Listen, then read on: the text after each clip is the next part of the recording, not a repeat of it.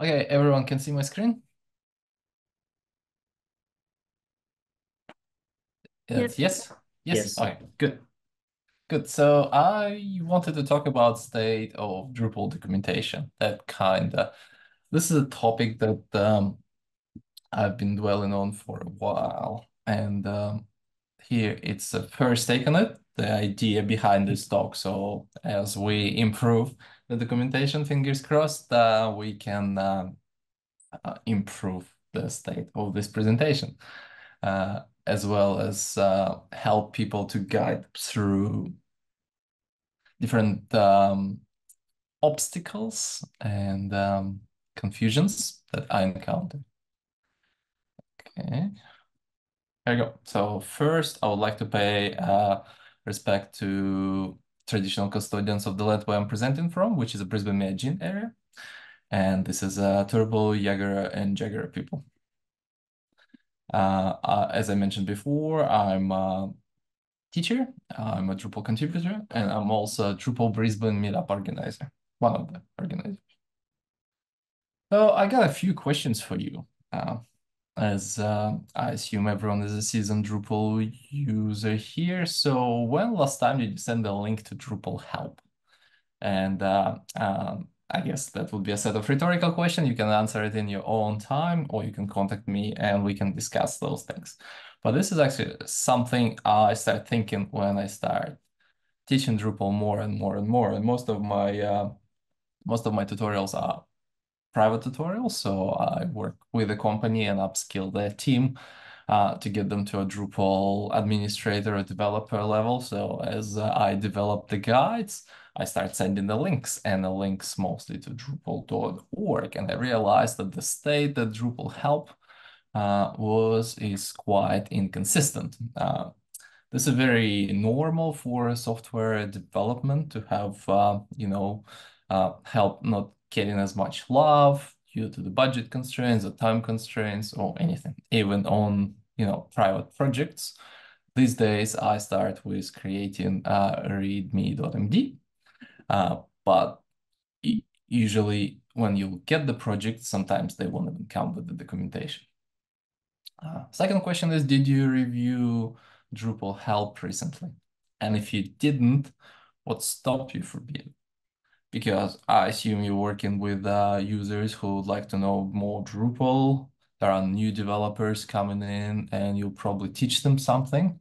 So if you didn't send them a link to a certain guide or certain page, how to do things, why didn't you do it?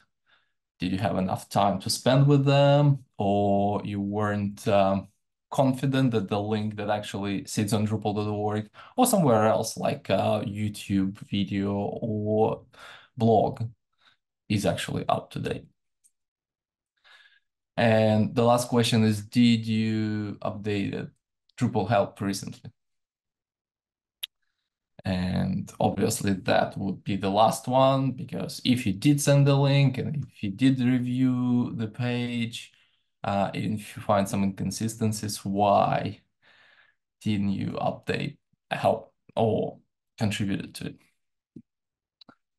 So today agenda, we're going to talk about the Drupal help module. We're going to talk about help on Drupal.org and how to get help. Uh, We're going to talk about help examples from the other systems. I decided to use just one system per presentation, so we won't mix and match for now, but as my research will go along, I will start adding the other systems and other help examples, good and bad. And we'll talk about help issues and how to resolve them, or at least we'll try to resolve. Feel free to stop me anytime. And yeah, if you have any questions, I'm happy to answer them, not in the end, but during, because this presentation is trying to cover quite a few things. So Drupal module help modules, I know we don't usually enable them as a seasoned developers, or they enable, we don't care about them. But there are technically, this is a screenshot of 10.3.1, the latest stable version of Drupal. And as you can see, there are two modules. One is a help module, And another one is help topics module, which is, you can see, as 10.3. It was moved from core to core experimental, and it was labeled as deprecated, meaning it would be leaving the core system soon. However, you won't find help topics contributed module, because when module leaves the system, usually there is a contributed module, something like quick edit or all themes that we used pre Drupal 10.2, right? So we actually try to use help to see if we can get an answer for that. So here's my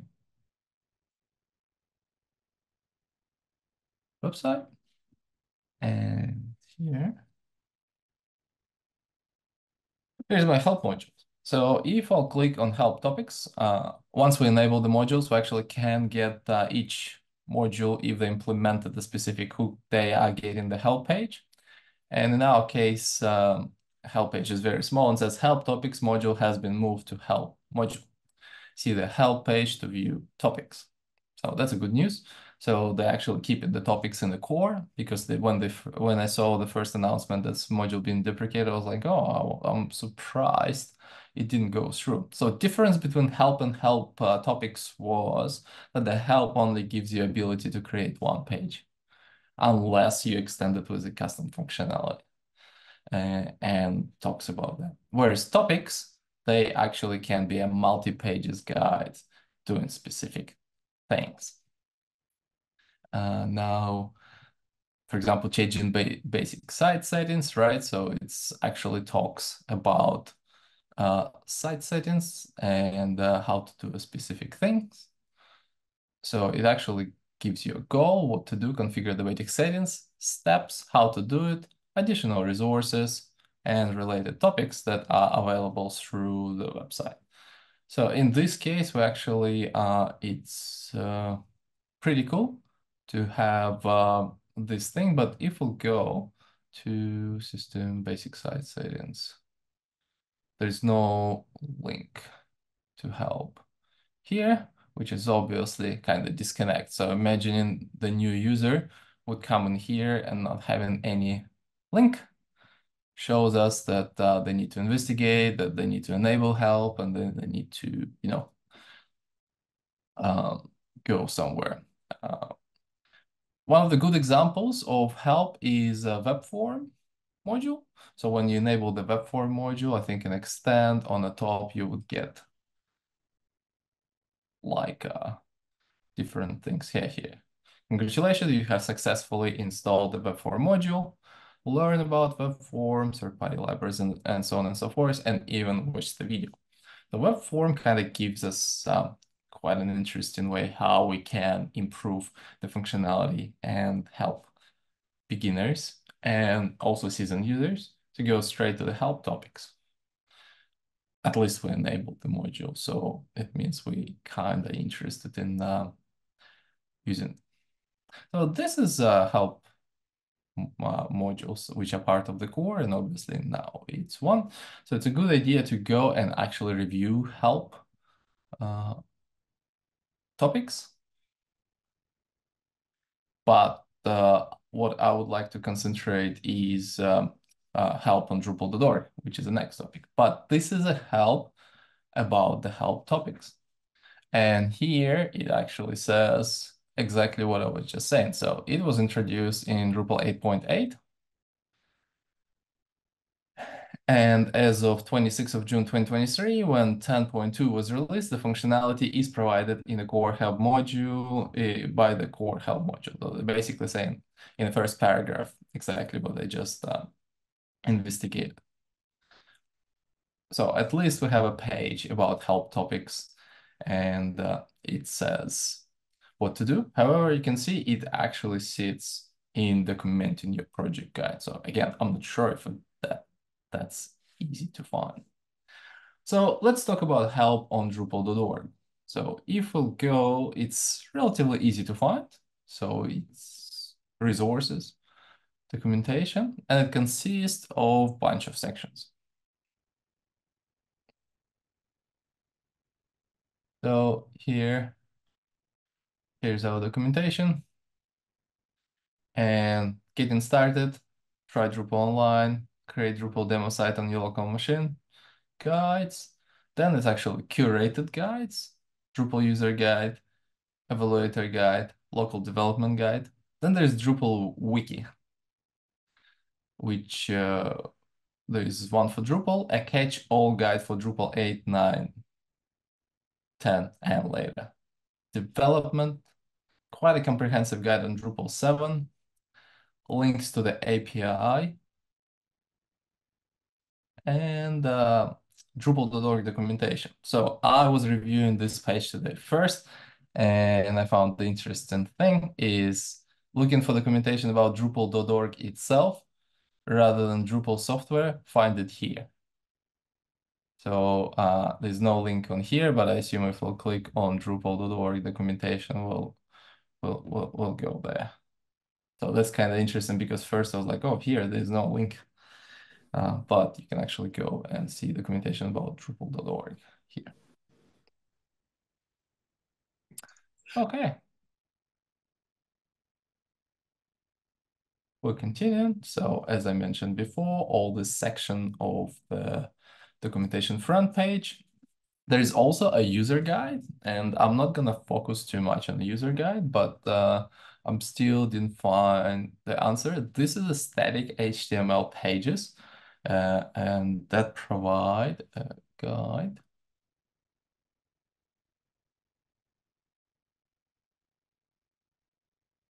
So you can see it's index HTML, and most of the pages that sits here, it's actually HTML. There is a way to edit it and view history, but either it's very outdated guide or there is some other system that actually was created before. So I'm yet to review it and see how it correlates to the other one. It still sits in the main documentation, so it would be good to review it at one point. But it's there and it's in the main menu, so.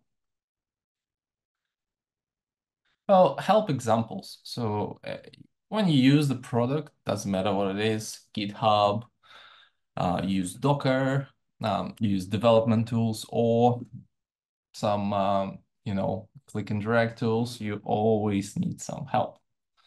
And for today demonstration, I decided to look at the GitLab documentation because I use it quite a lot and I like a few things here. So it's well organized, what I like. And you can also in the top right corner, you can see the version. So you can actually switch between the versions quite easily. I think something that Drupal still didn't get quite right. So there are versions of documentation and a lot of things like Symfony and Laravel are doing very, very similar. Saying that Laravel and Symfony, they are frameworks, so it's a bit more straightforward, whereas Drupal is content management system, although, again, GitLab is also not a framework, right? There are a lot of products inside GitLab, and I think it's organized quite well. Here is an example of the standard GitLab page. So it's clear and it's actually very similar to Drupal as we'll see stuff on Drupal.org. So you have chapters on the left-hand side, you got your content in the middle, on the right-hand side, you got headers of the current page. So like a table of content for a specific page. If you look at the content itself, has a clear links, technical stuff like file names are highlighted by gray. And you can also see there is kind of versioning information here. So for which tier or which product these things are working.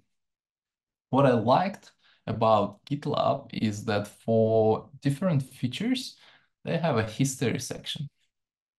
Something similar that we saw in Drupal.org for help topics, where they described when it was created, but it's actually highlighted and it's on top and you can click and close it, which I find it's very cool because you can go and see how it was introduced in this particular version. So I know that this documentation relative to me, or I'm using different versions, so not really.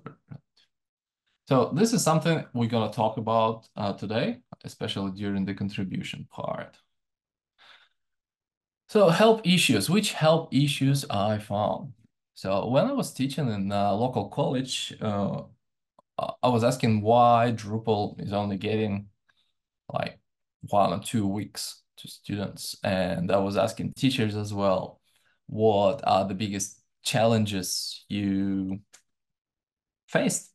And one of the teachers told me quite an interesting story. He said, like I give students kind of self-learning task, how to build a module for Drupal. However, I'm find it very confusing when I try to do that because when I did the research, I couldn't find anything on Drupal 10 version.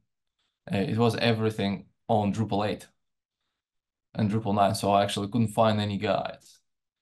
And that's when it became clear for me that we all aware that Drupal 10 is basically uh, upgrade from Drupal 9 and upgrade from Drupal 8, and the functionality is very similar. How people who are using the guides, they had no clue. They thought if it says as Drupal 8, they thought, oh, it's like now 2 versions behind, so we can't use it really.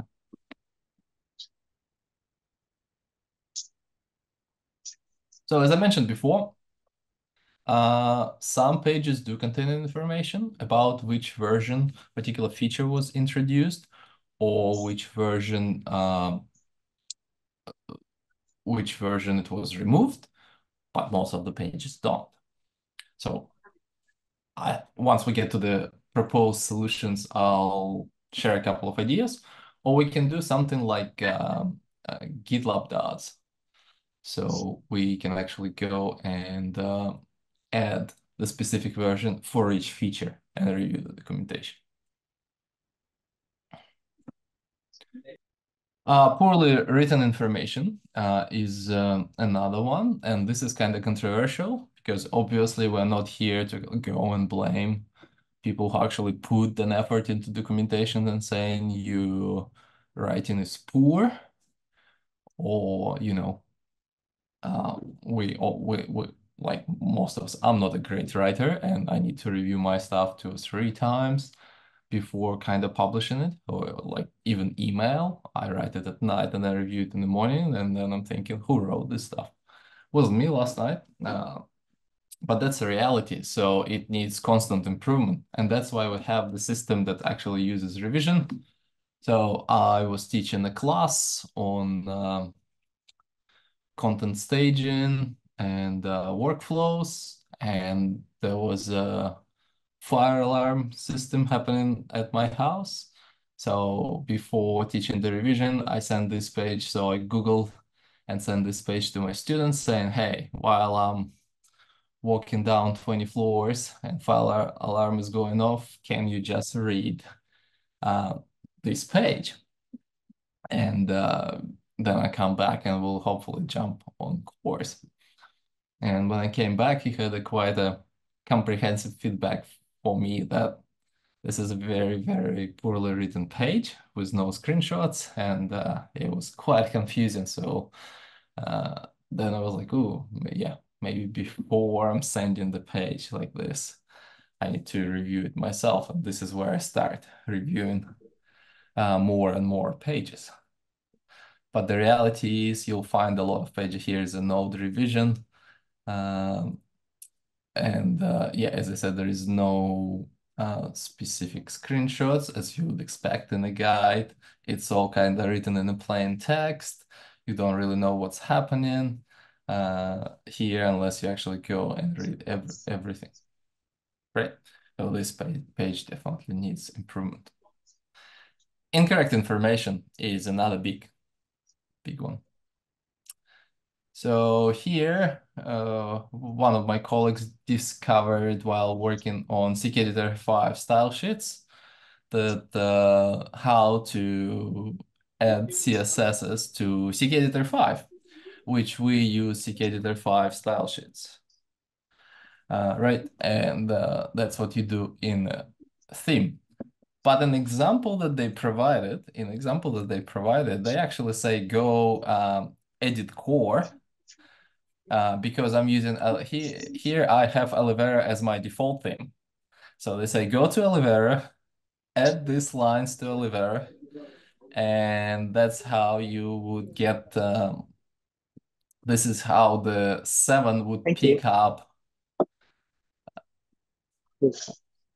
I think he has mic on. Was that a question? Uh-huh. No. So yeah, and basically this particular guide says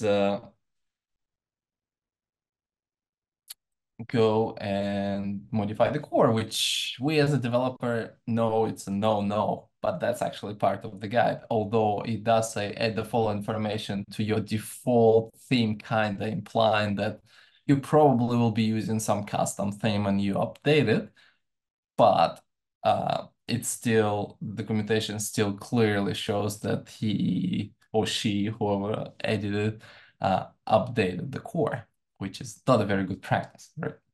So technically, I label it is incorrect information and needs to be updated as well. Mixing guides for non-coders and a code. So I found a lot of guides when I was building my courses. Let's say specifically, I'm building my course on Drupal administrator course. So there's no development involved and a lot of pages, a lot of links I provided the link to. It starts, for example, the menu guide. No, I didn't add any screenshots for this one yet. So there is a menu topic. You talk about the menus, how to create the menu, and on the bottom, there would be a code example, which is fine, but I think it actually has to be, rather than Drupal for administrators, it has to be placed in the development guide. And people who curate the guides probably need to review and make sure that if someone comes in and adds the code example, they either can quickly recommend them to the correct guy to put it in or update this information themselves, notifying the editor saying, hey, your code example is great. It was just moved to a corresponding guy. So I didn't find that the kind of overarching authority for each specific help issue on help.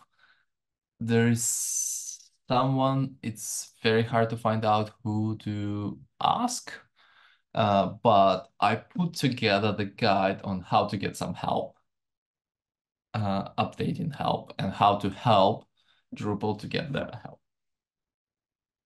First one is review dates. So one of the pages I showed before is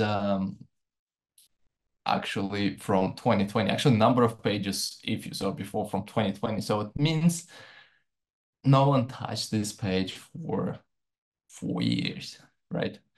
There's a lot of things happened in 4 years. One of the big ones is Drupal changed the themes, the core themes, for example.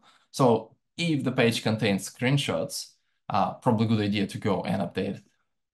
Maybe also a good idea to have some sort of a list of pages that getting out of date and say review page, change status to ready for review every 2 years or so. Right. So the next thing to do is review content. Again, I'm not asking you to go pick up the whole guide and start reviewing, but pick one page. You already saw a couple of examples here today. I'm sure you're working on something the core related. Even jumping on topics, the help topics that are bundled with Drupal core, and just reading through them, possibly, searching, do you understand what needs to be done? Put beginner's hat on and review the content. Sometimes page gives you interesting comments. For example, when you set the status of the page to needs review, it says this documentation needs review. See help improve this page in the sidebar. And if we look at it,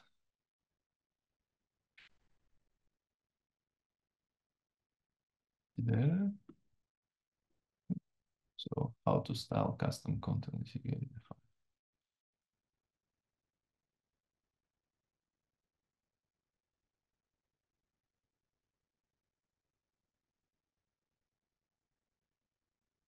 Okay, so here's our warnings.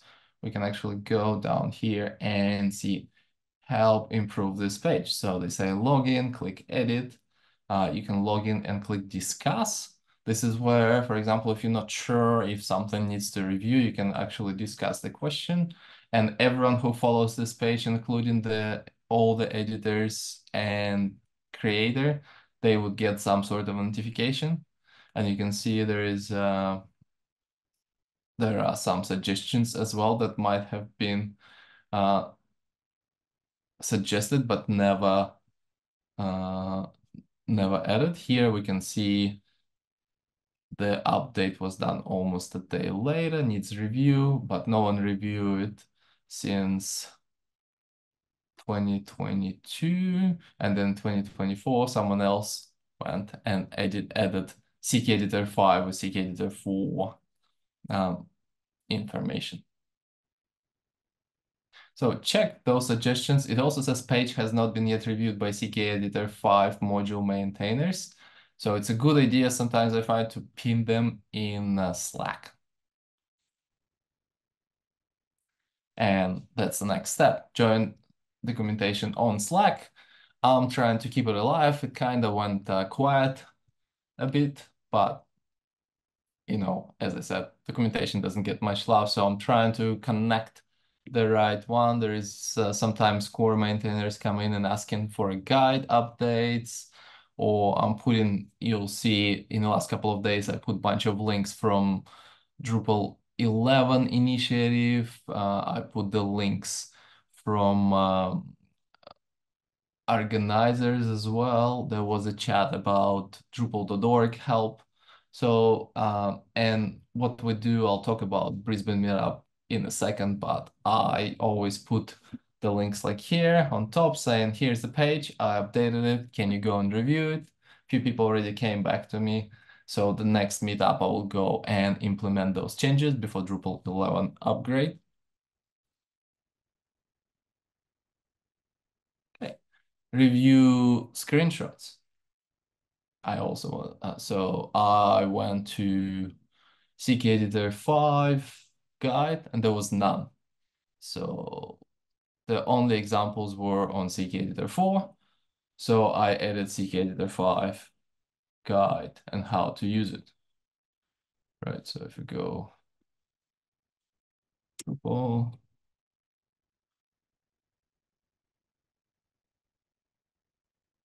you also find that Google search is not necessarily will give you a bunch of information on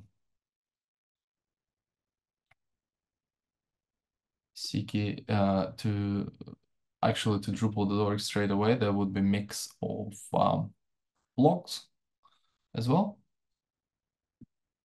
So this is a development guide. Oh.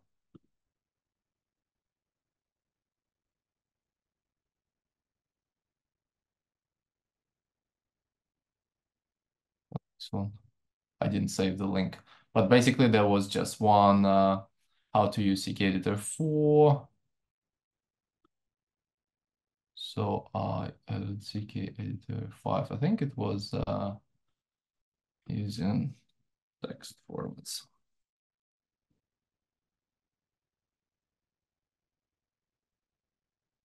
Not here as well. Anyway, I'll edit next time. So I just went and add a bunch of screenshots. The issue is I wasn't able to add the page here in the table of content. So once you review screenshots, the next step would be contact maintainers. Now, how to do that? So if you're already on Slack, check out who is the maintainer of particular section. The way to do it is you go to any guide. For example, here you scroll down. If you don't see the maintainers here, go up. So actually go and click on chapter 6 here, scroll down. If there is no one here, you can go Drupal user guide here, and no maintainers here because we actually end up in this second thing, which is a static HTML. So then you know, oh, it's actually old system. But if you go to here, right, same thing, scrolling down, no maintainers, go up the level, documenting your projects, you will see the maintainers on the right-hand side. Hovering over would actually tell you what's the user handle is, and I seem to be quite lucky, so you can either use the Drupal name or the full name if they provided it, and in about 80% chances you would actually be able to contact them on Drupal.org in documentation channel. Some people like to do it privately. I actually, I think it might other people see it who is doing the same thing, but that's the way how I found it. So if we'll go back to Slack, where's my Slack? So I'll just show you an example of Slack Drupal. So example of one of the conversation that happened today or yesterday. So documentation here. And here you can see the quiet one who is a big contributor. He said, can anyone add this page to the menu of the parent? So he created the page. He created the page restore the anonymous user ID 0 user record, right? In the troubleshooting Drupal guide. And I went to troubleshooting Drupal guide. And I saw there is only one maintainer. So I went and found his name.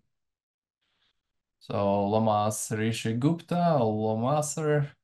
So I just went, created a thread and said, hey, I found two users with a similar name. I asked if they are maintainer and can you help with the task? Then someone else jumped in. So Joe jumped in and helped to do that. And I said, maybe you need a maintainer. I'm happy to help with the maintaining this particular guy. So he said, yeah, I'll add anyone if anyone wants to be a maintainer. So this creates kind of natural flow, things like with modules and making sure that, we always can go and contribute to stuff. One of the last thing, if you're writing a blog, for example, today Ivan posted a great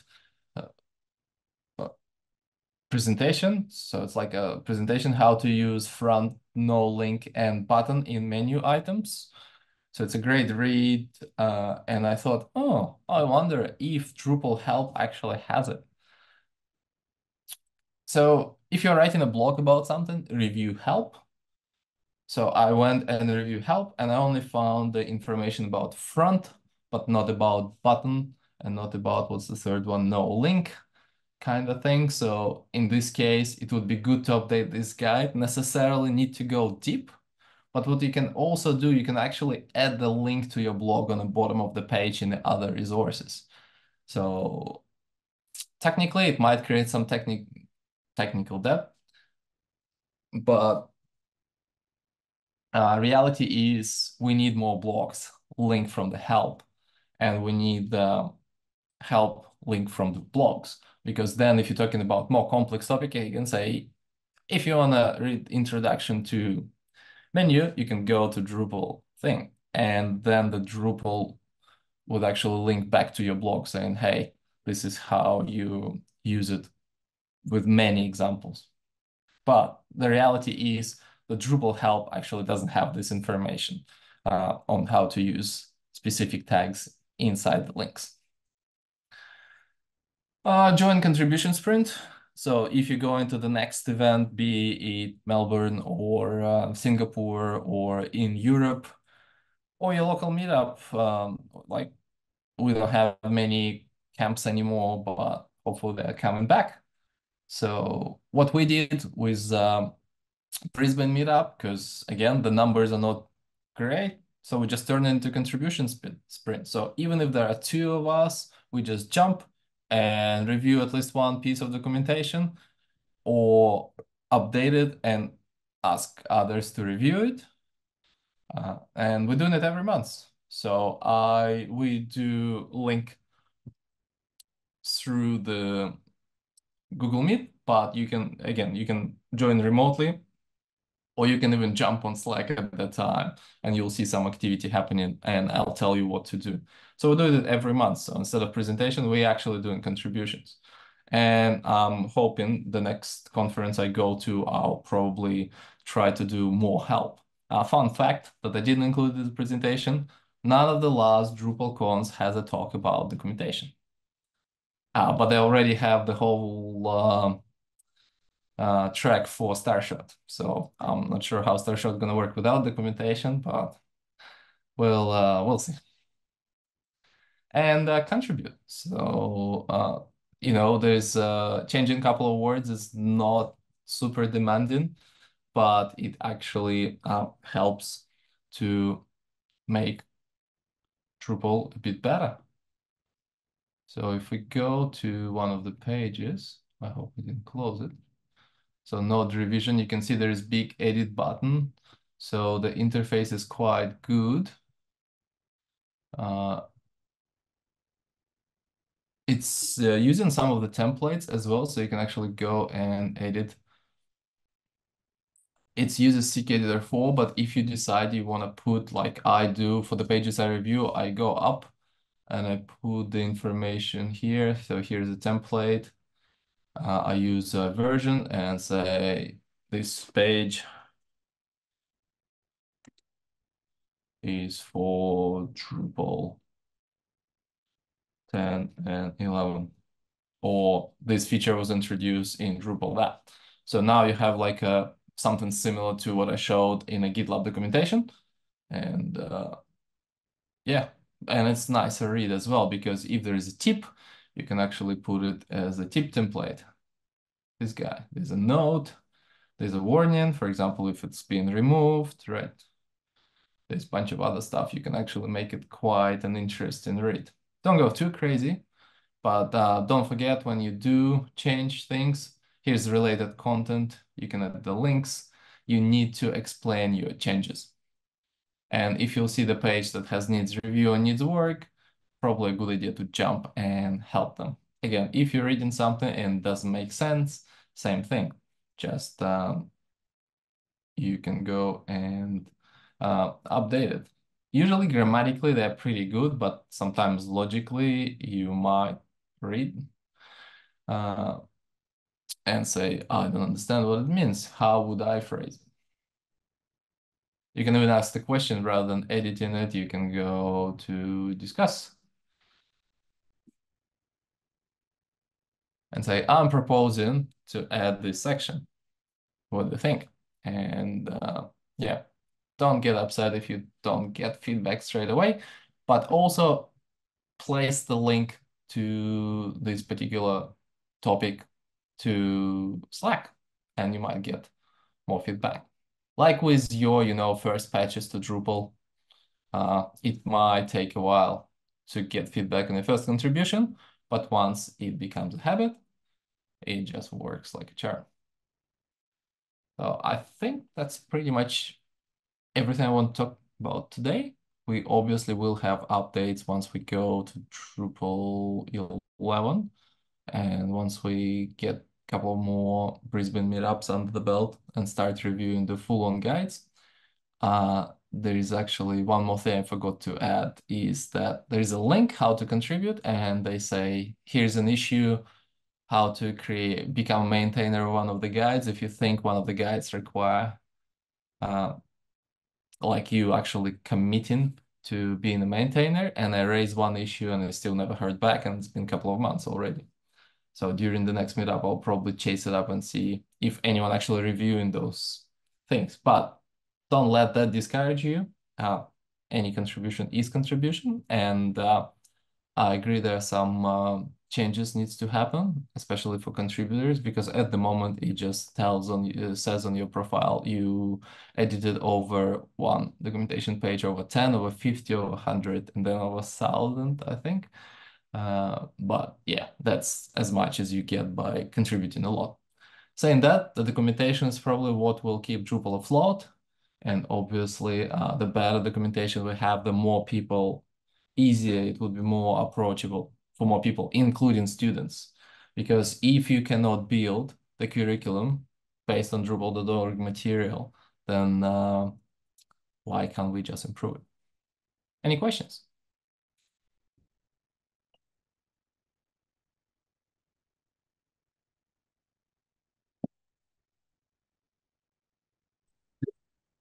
I'm No assuming questions. questions. Well, you know what to do now. So thank you I for got a listening. question. Sure. I got a question. Hello?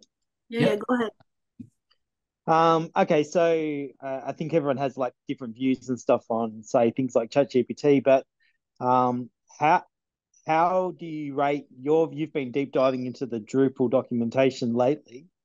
How would you rate it compared to so like something like AI generated documentation asking questions to an AI? I spent a year teaching. I didn't see anything meaningful produced by AI tools in terms of documentation. One thing is I saw was quite impressive is when someone asked ChatGPT how to change specific thing in Visual Studio Code, and it gave the right answer. The GPT stands for generative. The G stands for generative. So you actually have 50-50 chance that it actually would generate something out of nowhere. It would actually create something, hallucinate something, as they like to call it. I also saw examples when someone asked, build me a Drupal module, and it would put together like a Frankenstein of Drupal 7 and Drupal 10. They are not a bad tools for reviewing, so I would use ChatGPT to rewrite something and say, can you make it more approachable? Can you say more readable for kids? But what I find with the tools, so if you even have your, let's say, draft of your help, you put one paragraph and say, rephrase it so it's more approachable for a non-technical person. And I find that it can rephrase it fine, but uh, it doesn't know how to stop, for example. So it would put some sentences that just for the volume of the share. So it seems like the models were trained to create a sheer volume of text. So like generating stuff for blogs and SEO. But for help, it doesn't help because whatever it puts in there, it outputs it twice as much. Yes, it does rephrase it, but some things it just does quite badly. And I didn't find that for help and for concise and straight to the point help, GPT tools or Gemini tools are the best because they do have some concepts that were trained for like expanding text. So you would say, can you give me 3 lines of text or 2 sentences? It will give you 3 sentences. For example, that's one of the common where you go, give me 2 sentences about or rephrase this big paragraph as 2 sentences. It might go and do 3 for you, which is not a biggie when you're trying to summarize a big piece of like a Wikipedia page. I found it's much better at summarizing Wikipedia pages than actually writing concise help. But if you would say that it's improved, maybe 100% or something over the last year, or I mean, are you saying that it's plateaued and it's not going to keep improving, in your opinion? Oh, it might. I just haven't seen the examples where it's everyone trying to show it like a leading tool that we all follow. In reality, it's just a decent assistant. That's all it is. And assistant only if you know your topic. So for example, if my students were generating the code, but they don't understand the code, I find that's a bad assistance. Even if it writes a good code, it doesn't actually do what it's supposed to do, which is teach. On the other hand, talking about help specifically, I actually didn't see a decent help generated. Like Microsoft, they don't generate help using GPT tools. They actually write it themselves and read it themselves. When they start doing it, I will start reviewing it and see how it's good. So if the company who actually has all the powers and all the tools in the world doesn't use GPT for for creating a better help, well, why I would do that at this point? At the same time, I'm not saying no to it. I'm keep trying to break it uh, with some logical conundrums and other stuff and see how it reacts. But in terms of help, yeah, it's a good experiment. Maybe we'll just take one page and ask it to produce a proper technical help and see what it does. Again, there is like now Gemini and there is ChatGPT, so why not? It Yeah, just and then I suppose to flip that around, if it's taken us 15 years to not have good Drupal documentation, do you think that humans will ever create good Drupal documentation? Yes, there are projects that actually prove that humans can write good documentation. It No, no, just a no, matter. but people complain about the Drupal documentation, and it's taken us 15 years to be at a point where we don't have complete documentation. So like you were saying yourself, the Slack channel's quiet and so forth. So just to flip that around, like, did we fail as humans to write good Drupal documentation? Like, at what point do we kind of accept that? Well, there are attempts and some pages it's not all bad, as I said. Some things are bad and things are improving, and we're trying to improve it. But in terms of did we fail as a human, I think a long time ago, but it doesn't stop us from moving forward, Uh, Still kind of kicking and screaming. And yeah. Thanks. Oh, no worries. Thanks for the question. What's your experience, Simon, with using GPT tools for documentation? Why did you ask this question? I'm curious. I suspect I you have something guess to say. no, well, not really. I mean, my personal opinion is that, well, it's two ways to look at it. Now, the first way is that, in my experience, using ChatGPT or whatever is better if it had better training materials. So if you ask it something that's on Wikipedia and discussed everywhere, it's going to give you correct information because the training materials are correct. If you ask, say, something that's emerging or something that's not very well documented, like, it's not going to have the training materials and doesn't have introspection to determine that it's wrong. But on the other hand, the trajectory is quite, like, firm. Like, there's people talking about maxing out how close they can get to true intelligence or whatever, and that might be, we might have reached like a point where we can't go any further. But if you look at if you look at the progress, and if you were to chart that, you would say, well, based on this trajectory, you might say, well, in 2 years' time, no one's going to need any documentation on Drupal.org, like, because it will just, something will be able to train on all of the code that's in the open source repositories, all of the comments in the code, all of the discussions that happen various places, and no one's going to go to those to Drupal.org. And so I suppose my question, it's not really leading, because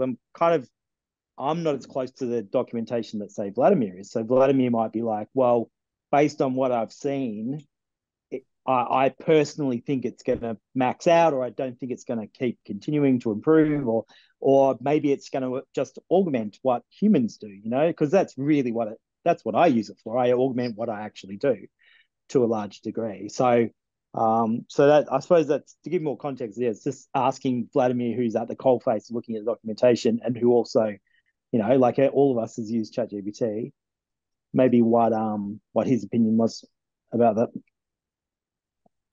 So at the moment, it's takes the same time to review GPT generated text and the human generated text. And after doing year worth of student assignments, trust me, it's much more entertaining to read the human generated test and review it again, same time.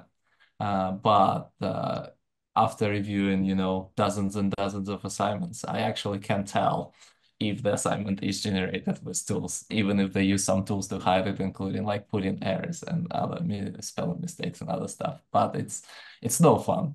You turn into a robot then once you start reviewing a lot of generated code. It uses the same patterns, obviously the one it was trained on, but it can, it's funny how different models can miss some very basic conception. Because, for example, one model cannot count, right? So, like you taught this model Drupal, but that's just a simple example. But you didn't teach it how to count. So when it comes to some math problem, which most of the humans basically can answer quite quickly, the model might struggle because it doesn't understand the difference between 4 and more than 4. So it's it's an interesting chat, but the reality is, at the moment, I feel like we have this GPT models. They're like a human with some bits of it missing, a lot of bits missing, and you don't know which one. So one might not be able to count, another might not be able to properly put together, a couple of sentences, but created code. So this is where it's like a box of chocolate. So. Yeah. So I prefer humans from that perspective, from generating the help for now. But I'm sure we'll reach the point where, we will be able to generate help assisted by machines. Yeah, I think the challenge here is that when you using machine learning for documentation generation or writing, then it's sort of weird because the machine learning will use those pages to train itself. So it's some sort of a loop. So for example, if a mistake was done, then the GPT would learn it wrongly. Yeah, that's kind of one of concepts. But in my view, Simon, if we're talking about that projection of where we're going to be in 2 years, I think in a couple of years, we'll probably be relying on GPT too much, like in my opinion, because it's much easier to ask GPT and it gives you almost the right answer. And you could fine-tune your question, fine-tune the answer by asking additional questions or pointing out that this is incorrect. And it magically can figure out the right option or the right answer. That's my experience with GPTs. Just had this conversation yesterday at Joomla Meetup. ChatGPT is pretty bad at regular expression. Now go and teach ChatGPT regular expression, and then we'll talk. Another one is I was reading a blog, martial arts blog, and there was like one of the Aikido masters. He was writing a blog, and he said, "Oh, someone asked me, like you're a martial arts master, but can you kick the ceiling?"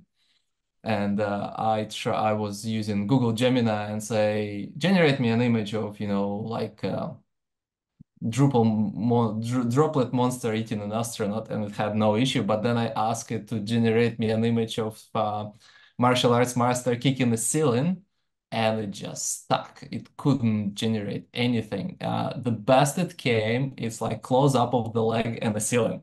It couldn't generate the whole, it just couldn't understand the concept of somebody kicking the ceiling. So that's what I'm saying between. So regular expression and somebody kicking the ceiling. That's the next barriers for ChatGPT. All right, I'll stop recording now.